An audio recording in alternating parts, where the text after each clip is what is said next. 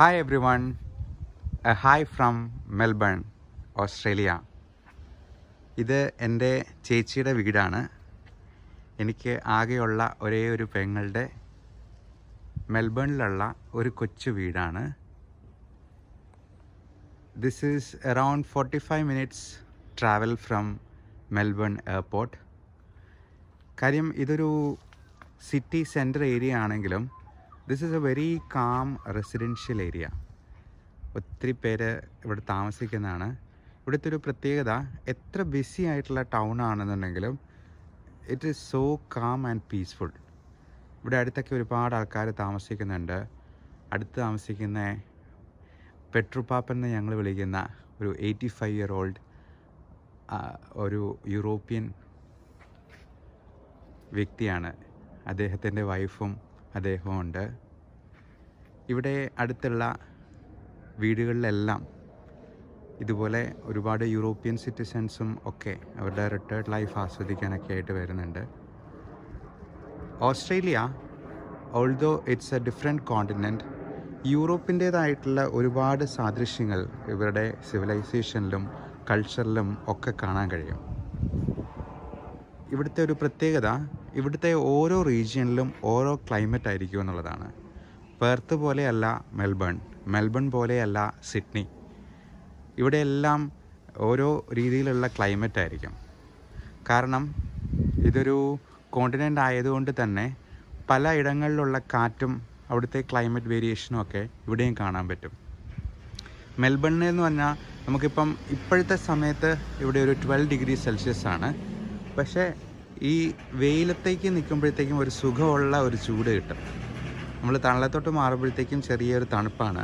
ഇവിടുന്ന് അന്റാർട്ടിക്കയിൽ നിന്നുള്ള ഒരു കാറ്റും കൂടി അടിക്കുന്നുണ്ട്. നല്ല തണുപ്പാണ് ആ കാറ്റിന്. ചിലപ്പോൾ ഇവിടെ 40 ഡിഗ്രി സെൽഷ്യസ് വരെ ആകും. പക്ഷേ ഒരു മണിക്കൂറിനുള്ളിൽ തന്നെ ചിലപ്പോൾ അത് 20 ഡിഗ്രിയിലേക്ക് താന്നു പോകും. ചിലപ്പോൾ ഒരു 5 ഡിഗ്രി സെൽഷ്യസിലൊക്കെ താന്നു വരാം. ഇവിടുത്തെ ഓട്ടം സീസണാണിപ്പോൾ. നമുക്ക് നമ്മുടെ നാട്ടിലൊന്നും ഈ സീസൺസ് മാറി വരുന്നത് അത്ര ക്ലിയർ ആയിട്ട് കാണാൻ പറ്റില്ല. പക്ഷേ ഇവിടെ സ്പ്രിംഗ് സീസൺ ആണെങ്കിലും ഓട്ടം ആണെങ്കിലും ഒക്കെ വളരെ പെട്ടെന്ന് തന്നെ അതിൻ്റെ വ്യത്യാസങ്ങൾ നമുക്ക് പ്രകൃതിയിൽ തന്നെ ദൃശ്യമാകും. ഇത് ഇപ്പോൾ ഓട്ടം സ്റ്റാർട്ട് ചെയ്തതേ ഉള്ളൂ. അതുകൊണ്ട് കുറച്ച് പൂക്കളൊക്കെ ബാക്കി നിൽക്കുന്നുണ്ട്. പൂക്കളിലൊക്കെ ചെറിയ രീതിയിൽ പൊഴിയാൻ തുടങ്ങിയിട്ടുണ്ട്. ഹണി ബീസൊക്കെ അവിടെ വന്നിരിക്കുന്നത് ചിലപ്പോൾ നിങ്ങൾക്ക് സൂക്ഷിച്ച് നോക്കിയെന്നാൽ കാണാൻ പറ്റും. നല്ല കളറുള്ള പൂക്കളാണ്. ഇവിടെ എന്ത് നട്ടെന്നാലും പെട്ടെന്ന് തന്നെ കിളിർക്കും. മാത്രമല്ല ഇത് അനൂപേട്ടൻ്റെ ഏദൻ തോട്ടം എന്നാണ് ഫ്രണ്ട്സൊക്കെ വിളിക്കുന്നത്. അനൂപേട്ടൻ്റെ കൃഷി ചാതുര്യമാണ് ഇവിടെ കാണുന്നത്. നമ്മളൊക്കെ പരമ്പരാഗതമായിട്ട് കൃഷിക്കാരാണല്ലോ. അനൂപേട്ടനും പാലായിലെ തന്നെ പൂവത്തോട് എന്ന് പറയുന്ന സ്ഥലത്തെ കൃഷിക്കാരുടെ മകനാണ്. ഇവിടുത്തെ പൂക്കൾക്ക് പെയിൻറ്റിങ് പോലെ മനോഹരമായിട്ടുള്ള പൂക്കൾ എന്ന് വേണം പറയാനായിട്ട്. അതിൻ്റെ കളർ വേരിയേഷൻസും ഒക്കെ ഒരുപക്ഷെ ഈ സന്തോഷ് ജോർജ് കുളങ്ങര പറഞ്ഞതുപോലെ നമുക്ക് എപ്പോഴെങ്കിലും ഒരിക്കലെങ്കിലും സന്ദർശിച്ചിരിക്കേണ്ട സ്ഥലമാണ് യൂറോപ്യൻ കോണ്ടിനെൻറ്റ്. അപ്പോൾ ഈ യൂറോപ്പിനോട് വളരെ സിമിലർ ആയിട്ടുള്ള ഒരു പ്രദേശമാണ് മെൽബൺ എന്ന് പറയുന്നത്. പെർത്ത്, സിഡ്നിയൊക്കെ ഇച്ചിരി ഡിഫറെൻ്റ് ആണ്. പക്ഷേ ഇവിടെ എല്ലാം ഒരു യൂറോപ്യൻ കൾച്ചറാണ്. അവരുടേതായിട്ടുള്ളൊരു അടുക്കും ചിട്ടയും ഇവിടെ കാണാം. ഈ സ്ട്രീറ്റിൻ്റെ പേര് ബ്യൂഫോർഡ് എന്നാണ്. ഇവിടെ ബ്രിട്ടീഷ് ക്വീനിനോട് കുറേ ചരിത്രപരമായിട്ട് തന്നെ നോക്കിയെന്നാൽ അറിയാം, ബ്രിട്ടീഷ് കോളനീസായിട്ട് ഉള്ള സ്ഥലങ്ങളിൽ പെടുന്നതായിരുന്നു ഓസ്ട്രേലിയയൊക്കെ. പക്ഷേ ഇപ്പോഴും അവർക്ക് ബ്രിട്ടീഷ് കോളനി അല്ലെങ്കിൽ ബ്രിട്ടീഷ് രാജവംശത്തോടൊരു കൂറുണ്ട്. ഇവിടെയൊക്കെ ബ്രിട്ടീഷ് രാജാവിൻ്റെ ബർത്ത്ഡേ ഒരു പബ്ലിക് ഹോളിഡേ ആണ്. ഇപ്പം നമ്മുടെ നാട്ടിൽ ബ്രിട്ടീഷുകാർ വന്ന് എല്ലാം കൊള്ളയടിച്ച് പോയി എന്നാണ് നമ്മൾ പറയുന്നത്. പക്ഷേ ഇവിടുത്തെ ആൾക്കാരൊക്കെ ഇപ്പോഴും ആ ഒരു യൂറോപ്യൻ സിവിലൈസേഷൻ ഫോളോ ചെയ്യുന്നവരാണ്. അവർക്ക് ബ്രിട്ടീഷ് ആ രാജവംശത്തോട് അതിൻ്റേതായിട്ടുള്ള ഒരു സ്നേഹം അവർ കാണിക്കുന്നത് കാണാം. അതുപോലെ ഇവിടുത്തെ പഴയ കാര്യങ്ങളൊക്കെ ഇവരിപ്പോഴും കുറച്ച് നിലനിർത്തിയിട്ടുണ്ട്. നേരത്തെ ഇവിടെ ഒരു പോസ്റ്റ്മാൻ ഒരു ബൈക്കിൽ പോകുന്നുണ്ടായിരുന്നു. പോസ്റ്റ്മാൻ്റെ ഒരു സ്പെഷ്യൽ ബൈക്കാണ്. അവർക്ക് ഇപ്പം വേണമെങ്കിൽ ഇലക്ട്രിക് കമ്പികളിൽ വേണമെങ്കിൽ സന്ദേശം എത്തിക്കാം. പക്ഷേ ഇപ്പോഴും ആ പോസ്റ്റ് ഓഫീസും പോസ്റ്റ്മാനും അങ്ങനത്തെ കൾച്ചറുമൊക്കെ ഇവർ നിലനിർത്തിയിട്ടുണ്ട്. ഇനി നമുക്ക് വീടിനെക്കുറിച്ച് പറയാം. വീടിൻ്റെ ഫ്രണ്ട് വ്യൂ ആണ് ഈ കാണിക്കുന്നത്. അതിൻ്റെ സൈഡിൽ നിന്നാണ് ഈ കാർ ഗാരേജ്. അപ്പോൾ ഈ ഗാരേജ് നമുക്ക് റിമോട്ട്ലി ഓപ്പൺ ചെയ്യാവുന്നതാണ്, റിമോട്ട് കൺട്രോൾ വെച്ചിട്ട്. അപ്പോൾ കാർ അവിടെ കയറ്റിയിടാം. അതിൻ്റെ അകത്തൂടെ തന്നെ ഉള്ളിലോട്ട് കയറാനുള്ളൊരു പാസേജ് ഉണ്ട്. ഇപ്പോൾ ഇവിടെയൊക്കെ വീടുകൾ വയ്ക്കുമ്പോൾ നമുക്ക് ഇഷ്ടമുള്ള പോലെ ഏതെങ്കിലും തരത്തിൽ വെക്കാൻ പറ്റില്ല. വീടുകൾക്ക് പൊതുവായൊരു സ്ട്രക്ചർ ഉണ്ടാവും. അപ്പോൾ ആ സ്ട്രക്ചർ വെച്ചിട്ട് നമുക്ക് വീട് പണിയാനായിട്ട് പെർമിഷൻ കിട്ടത്തുള്ളൂ. ഇവിടെ താഴെ ഒരു ബെഡ്റൂമും മുകളിൽ 4 ബെഡ്റൂമുമാണ്.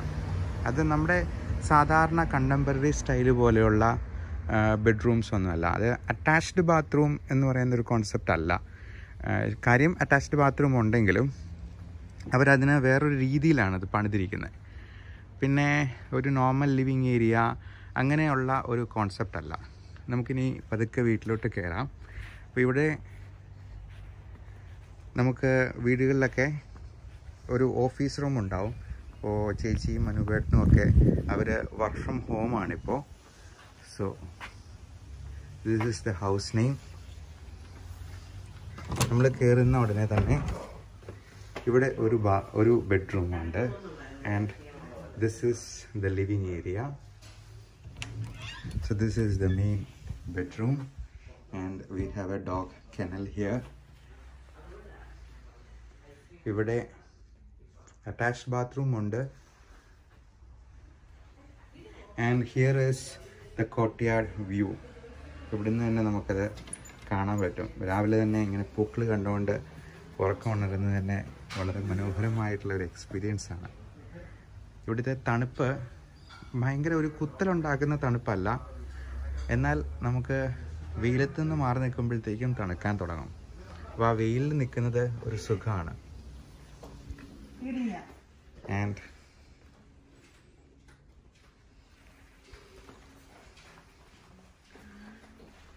this is the living area.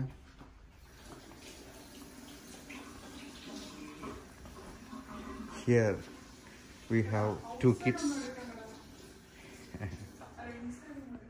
Okay. ഇത് ഡോഗിനുള്ള ഡോറാണ്. ഇപ്പോൾ ക്രിസും ആ ഡോറിൽ തന്നെയാണ് കയറി വരുന്നത്.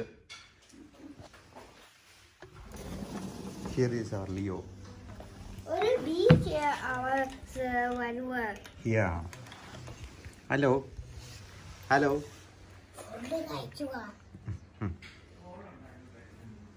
ഇത് സൈഡിലായിട്ടുള്ള ഒരു ചെറിയ കോർട്ട്യാർഡ് ഏരിയ.